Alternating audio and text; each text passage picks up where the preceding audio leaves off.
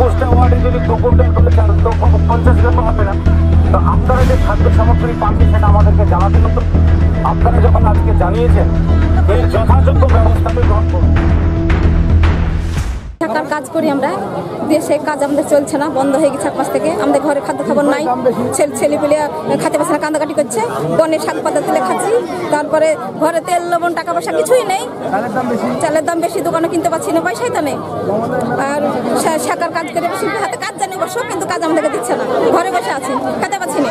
আজকে এই 4টে বুথে সমস্ত মানুষকে বাড়ি বাড়ি গিয়ে তাদের যতজন মেম্বার আছে সবাইকে খাদ্য খাবারের সুনিশ্চিত ব্যবস্থা করতে হবে প্রশাসনকে।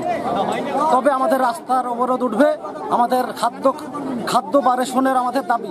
এই প্রসঙ্গে আমি দুটো কথা বলি। একটা হচ্ছে যে সারা ভারতবর্ষ বিশ্বজুড়ে লকডাউন চলছে, মানুষের কাজ হারিয়েছে, তো পেটে যখন খাবার থাকবে না মানুষ তো খাবার চাইবেই।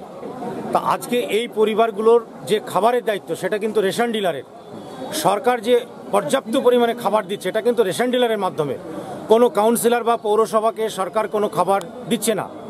কারণ যাদের খাদ্য সুরক্ষার কার্ড আছে সে 2 টাকা কেজিটা ফ্রি করা হয়েছে, 13 টাকা কেজি যে চালটা দেওয়া হয়েছে সম্পূর্ণটা খাদ্য খাবার দেওয়া হচ্ছে রেশন ডিলারের হেডে।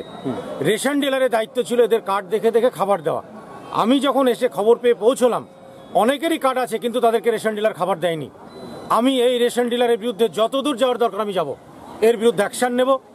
আজকে যারা পেটে খাবার নেই বলে সামনে এসেছিল তাদেরকে আমি ব্যক্তিগতভাবে 10 কেজি করে চাল, 5 কেজি করে আলু এখন পৌঁছে দেবো এবং প্রয়োজন হলে আরো যত খাবার লাগবে আমি দেবো। মনোবীক্ষণ প্যাথোলজি, কোয়ালিটির শেষ কথা। সিএমসি ভেলোর স্বীকৃত জেলার একমাত্র ল্যাবরেটরি।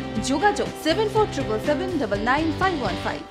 যদি মধ্যবঙ্গ নিউজের এই খবরটি ভালো লেগে থাকে তাহলে অবশ্যই একটি লাইক দেবেন এবং ইউটিউবে ইমার্জেন্সি টিভি চ্যানেলটি সাবস্ক্রাইব করবেন। আর যে কোনো খবরের দ্রুত আপডেট পেতে সাবস্ক্রাইব করার পর বেল বাটনে একটি ক্লিক দেবেন।